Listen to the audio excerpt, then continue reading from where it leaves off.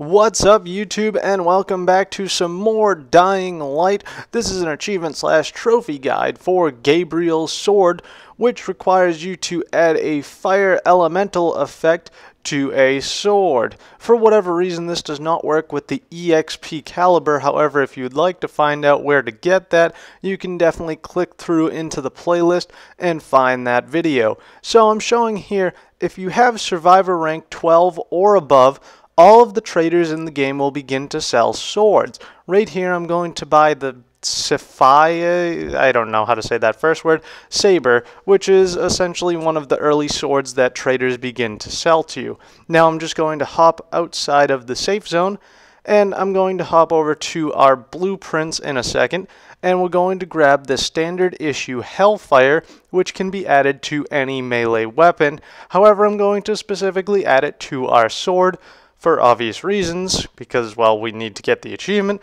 So let's go ahead and do that, and as it crafts, we will get our achievement. Not too bad, pretty easy one, 10G Gabriel's sword.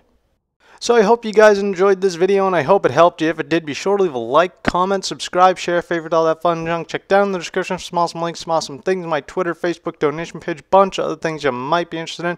Thank you for joining me. Keep it here for more Dying Light and a bunch of other things. Until tomorrow, ta-ra.